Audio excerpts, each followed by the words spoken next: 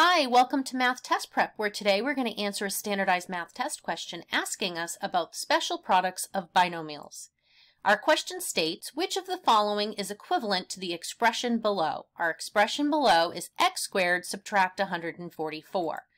This is what we call a special product of a binomial. It's a binomial because it has two terms. That's where bicycle, two wheels, two terms.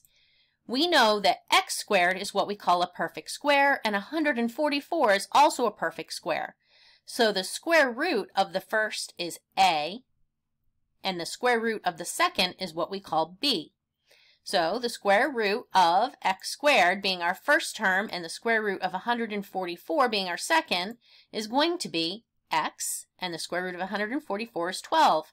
So x minus 12 multiplied by x add 12 is going to be the product. Noticing that when we FOIL or multiply, we're going to have negative 12x is one term, our inner, and then our outer is positive 12x. When we add those like terms, negative 12x and positive 12x are 0, leaving us x squared subtract 144.